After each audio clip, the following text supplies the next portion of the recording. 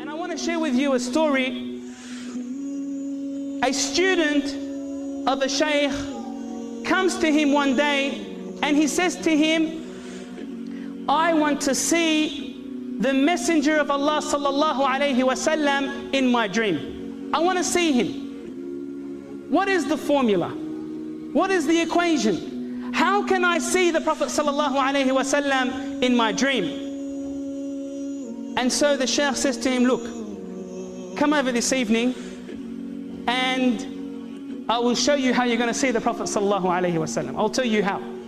So he comes over and the shaykh prepares a meal for him. And on the table spread, he has food which is very salty. He puts a lot of salt in the food, and there's a lot of pickles. And you know what this can lead to?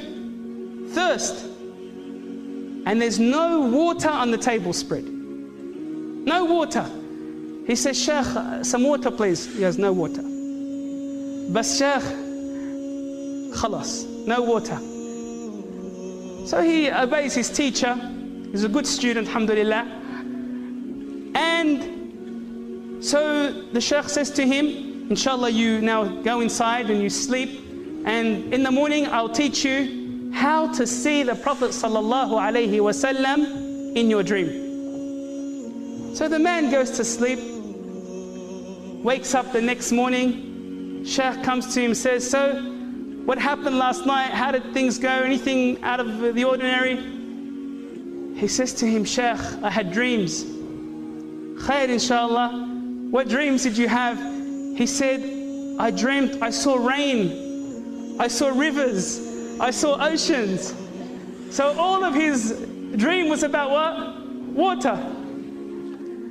So the Shaykh says to him, your intention was sincere, hence your dream was in conformity to that which you were truthful regarding. And if you were truthful regarding your love of the Prophet ﷺ, if that was true, then you would have seen the Prophet ﷺ in your dream.